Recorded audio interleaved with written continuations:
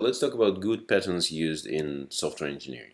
This book is used quite a lot. It's called Design Patterns, or also referred to as the Gang of Four book, because it's been written by four authors. It's published in around 1995 and summarizes the developments made in the 80s and 90s about object-oriented languages, methods, tools, and whatnot. But people did quickly recognize that object orientation is nice, but it does not make design knowledge explicit. So they looked into architectural patterns. And in architecture, like real architecture, not computer architecture, you have like catalogs of things like, door, window, arch, and stuff like this. And then they've composed a similar catalog of 23 patterns, and each of them was a named abstraction of a recurring solution.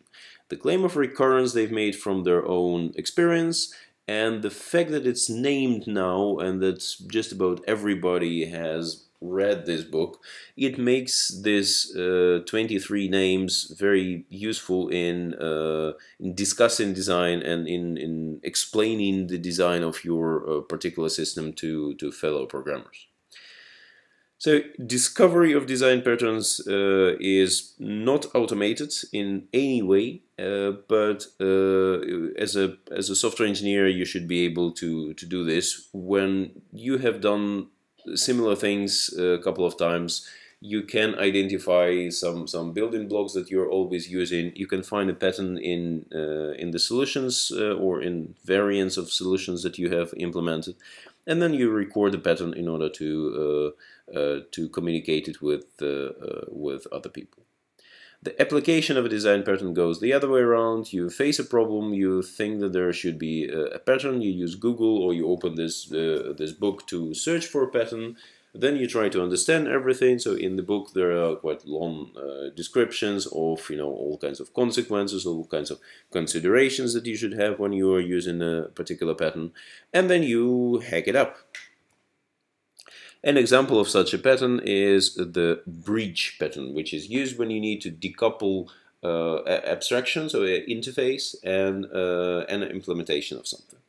And then basically you have like two hierarchies. One is your interface, your abstraction, with one or more classes that refine it. But then there is this operation thing, and the actual algorithm behind this operation that's encapsulated in a different object, in a different class. And then you have like subclasses there as well. And it allows you to avoid permanent binding between the interface and implementation. It's not like super flexible in a sense that you don't have runtime extension, but you do have much more flexibility than when you really hard code the several operations or several ways to execute an operation in one thing.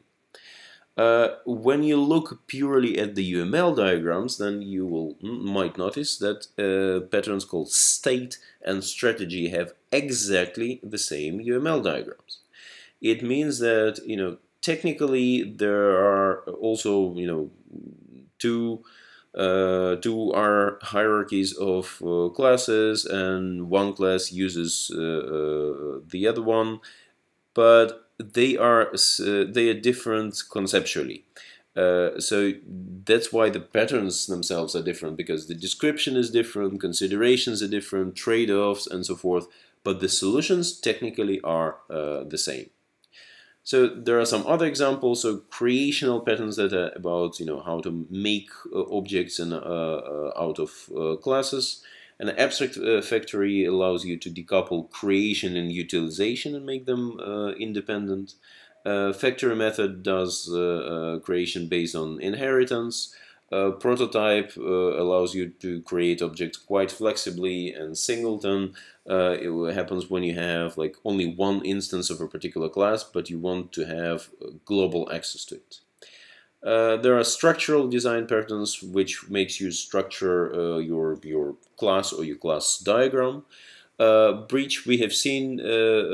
Composite, it's when you have uniform part-whole structure, and decorator when you need to be able to extend the behavior of your class on the fly. So state, we've talked about it a little bit. It's about finite state machines. Strategy, when you have like algorithm that you change dynamically. Command is when you have when you want to vary the number of methods that you have in your object, also dynamically. Mediator, when you have like coordination between objects that you want to make very explicit. And visitor is when you need to traverse data structures that are not uniform, which means they also have their own hierarchies of data. Implementation pattern book came out several years after that, and it was also a catalog of much lower level patterns. Some of them then became like really detectable by automation, by a meta program, for example. And these were things like control flow, like when you first do this and then you do that. It's usually associated with imperative programming, but doesn't have to be, because I mean even Haskell has this do construct with complete control over your control flow.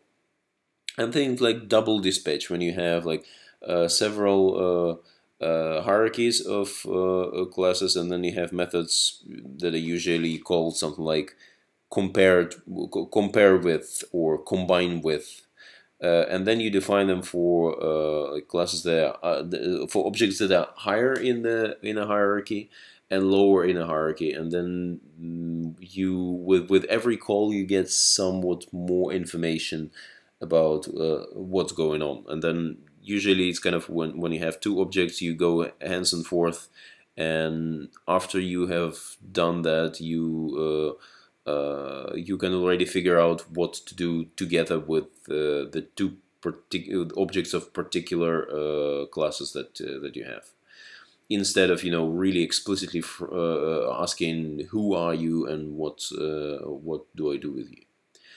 And patterns like initialization, when there are some steps that you need to take after physical creation of an object before it really becomes operational.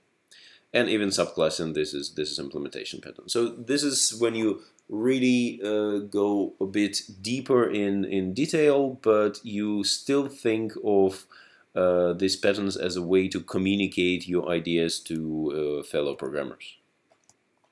Then there are some really enterprise or architectural patterns, and this is stuff like model view controller. So if you've used Angular or Ember, then you know what it is, and that's basically such a paradigm of user interaction when you decouple like internal representation of your of the stuff that's going on, and that's your model, from what is given to the user, that is the view, and from how they are coupled, and it's your controller.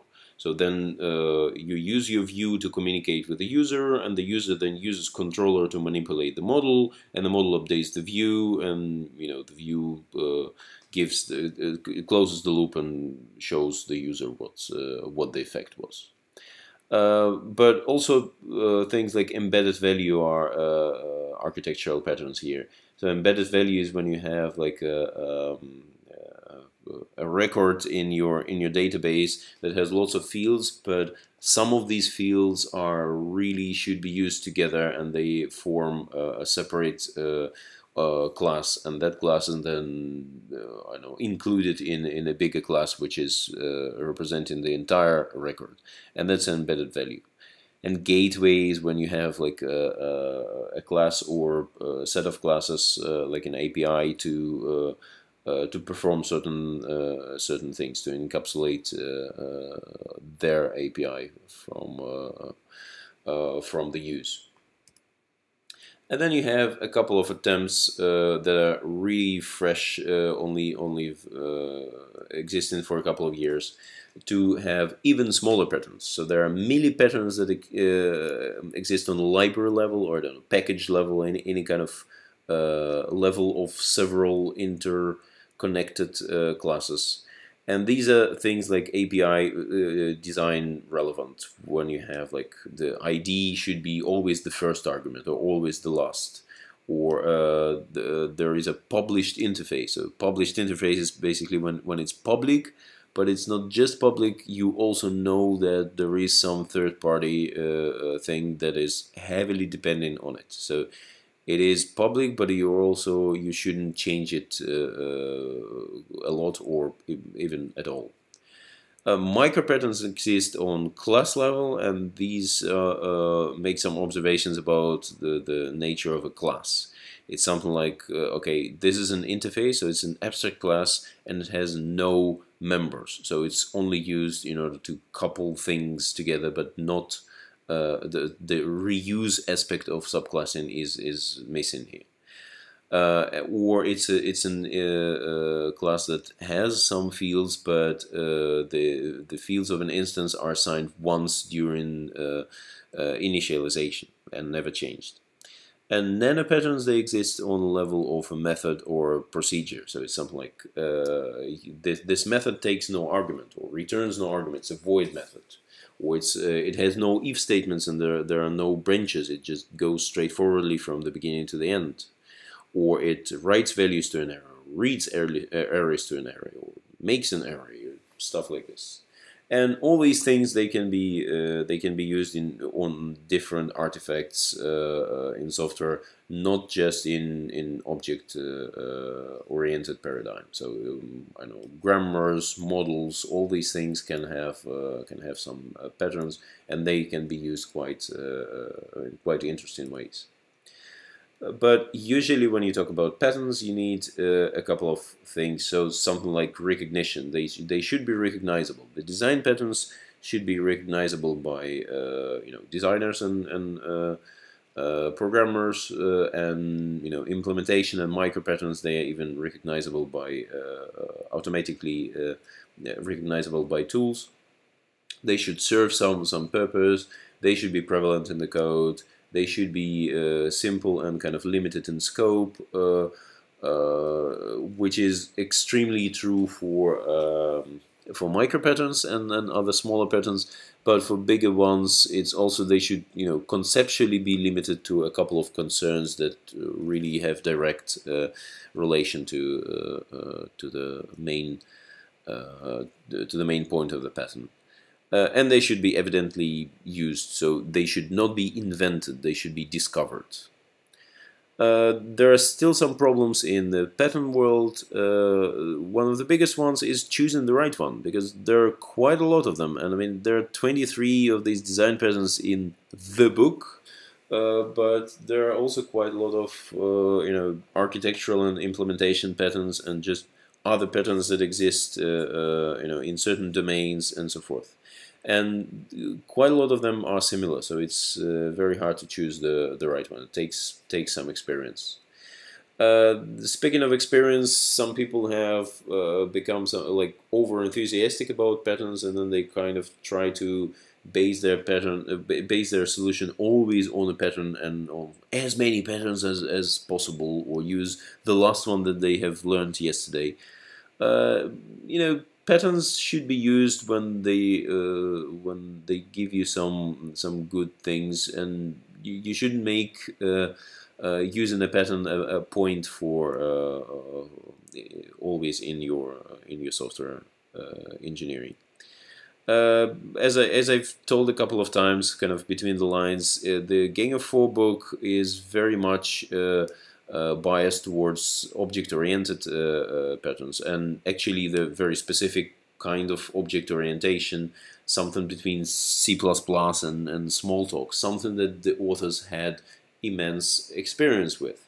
But there are other languages that do object orientation differently, or even work within different paradigms, and then some patterns just don't work there, or they exist naturally in the language, and you don't need a special pattern to make them. And of course, pattern discovery, it remains an open question because it requires experience and it requires people really thinking hard. So it is design, and it's a hard part of design.